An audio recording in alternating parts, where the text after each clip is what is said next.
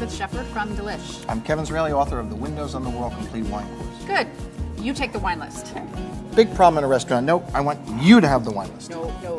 You take the wine list. You're the wine expert. I don't know if this has ever happened to you, but you get to the restaurant, you want to be with the person you're with. You don't want to have to go through hundreds of pages of a wine list. There's hundreds of wines on here. So what am I looking at here right now? If I have this wine list, what I'd be looking for, first of all, just so you know, I never spend more than $50 for a bottle of wine. Well, that's now with the recession going on, well, it's actually even less, but if you're buying...